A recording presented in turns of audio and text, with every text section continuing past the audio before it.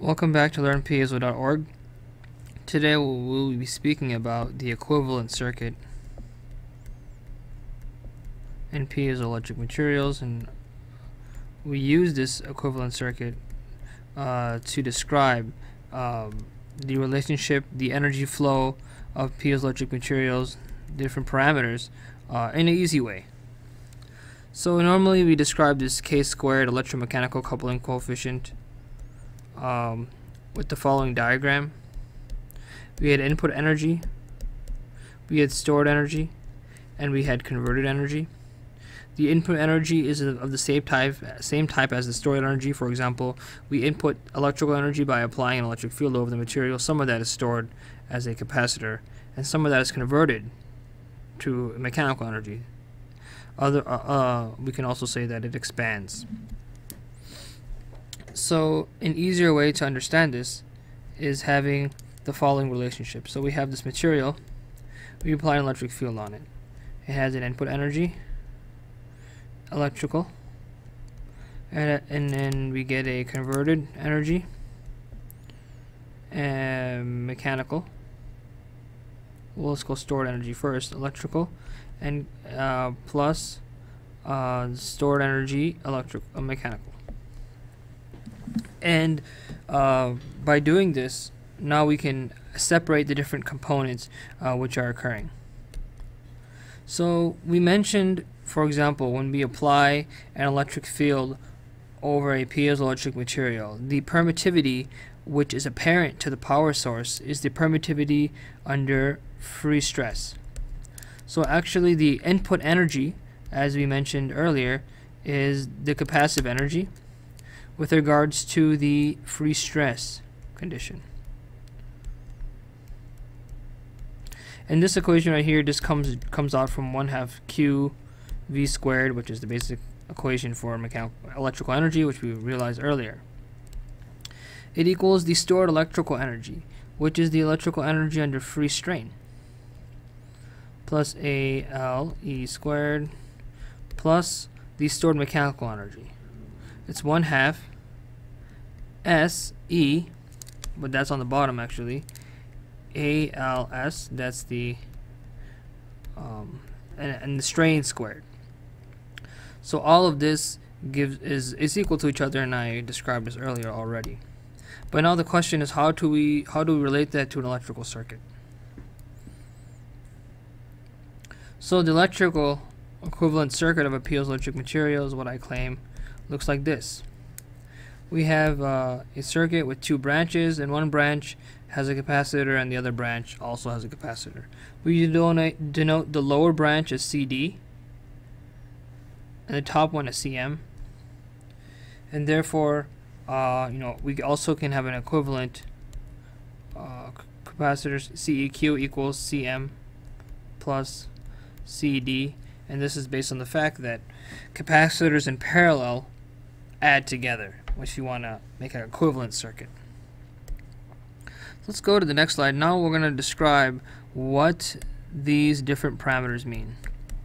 So again, we have on the top CM and CD. So CD is related to the stored electrical energy, and CM is related to the converted mechanical energy. So what's the input energy? I'll just describe all the energies now. The input energy, or the apparent energy from the sense of the power source, is 1/2. I mentioned this already in the last slide, but I'll just repeat it really quickly.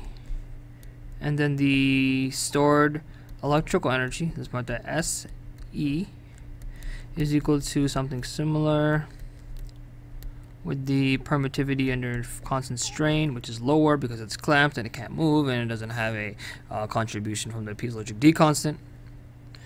Then we have the converted energy, which is going to be mechanical. I wrote E, I should have wrote M, 1/2 ALS, and this is the equivalent spring constant. So we're just writing the equation in this kind of form. This change in displacement squared. But if you whittle down the equation and you write So this is basically the equivalent strain energy. If you were to look earlier in my lectures, I would have derived the equivalent strain energy. But if you joined just now, you won't know that. So just trust me, and this is the equivalent electrical energy, mechanical energy, which comes out. So you have these three energies. And as I mentioned, this energy goes there, this energy goes there.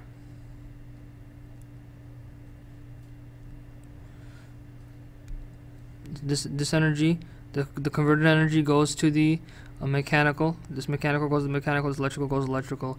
And this is kind of what we consider. If you consider these materials as one, we get UIE. So now we want to relate these energies together, right? So really, what's this capacitance here? What are these capacitors? This capacitance is equal to,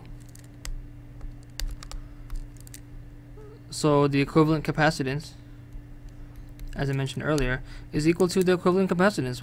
It's equal to C under constant stress, which is basically A epsilon under constant stress over the thickness. This is the capacitance. And if you want to now consider these two different capacitors, obviously the easy one would be let's do the bottom easy one. Draw a little arrow going up there.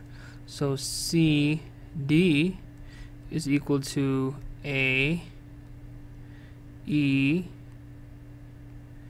X over T. This capacitor right here is just the dielectric permittivity under constant strain. So we can see how now that this one is constant, this one is the stored electrical energy, USE. So this one has to be what? The stored mechanical energy. I'll write that in a little different color. U converted mechanical. So the U converted mechanical, we know it's going to be what we described earlier, 1/2 AL SEX squared. But we know the strain squared to be, let's go to the next slide. So the the converted mechanical energy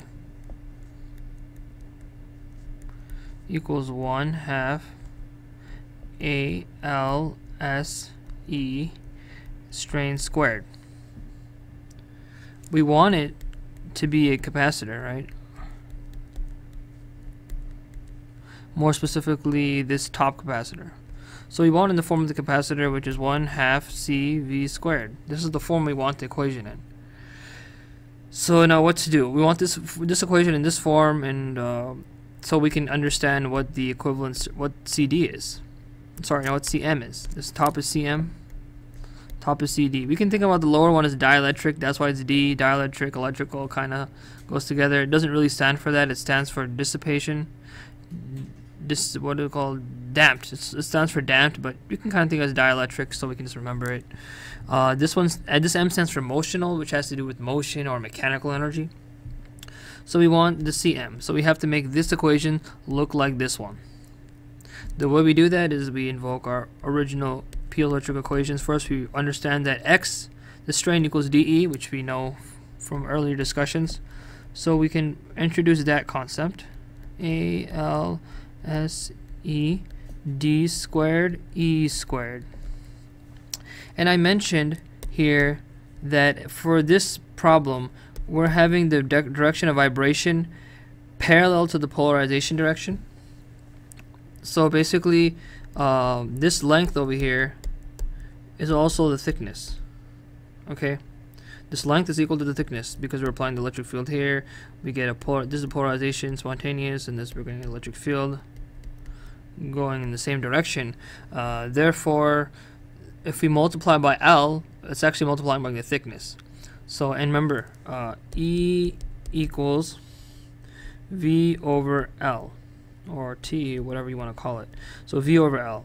So E times L. So we can rewrite this equation now. 1/2 AL SE D squared 1 over L squared V squared. And we reduce it even further. 1/2 A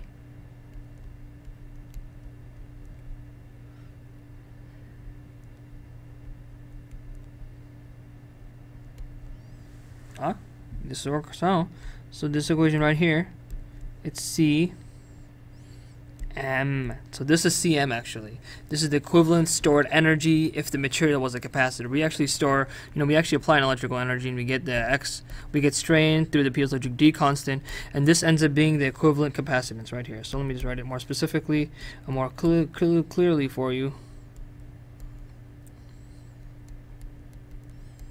So in this case, where we're having the material vibrate in the same direction as the polarization, and why I'm mentioning that specifically, it'll become clear in a few lectures, a few lessons. But basically, this is the equivalent capacitor for the M, and for the D1, the equivalent was A E under constant strain over T or over L. We're using L for this. So over L. So this is the equivalent material property. Hope that makes sense. The next we'll describe actually how you can use, how can you use this equivalent circuit. We showed how to apply an electric field. Apply E field. And then how do you get the different energies? UI, UC, US is electrical, mechanical, electrical. And how do we relate that with this? And how do we calculate these properties right here? We understand that. And we did this. And we delta V, we apply a voltage potential. This is CD. It doesn't matter which one's on top and which one's on the bottom, obviously, but we just like to be consistent so we know what we're talking about. So we understand how to do it from applied field, but what if we apply a mechanical force? And then how do we understand that change? How do we understand how the electric fields develop? Because now, and we can do that. That's kind of cool. We're going to do that in the next lesson. Thank you for watching.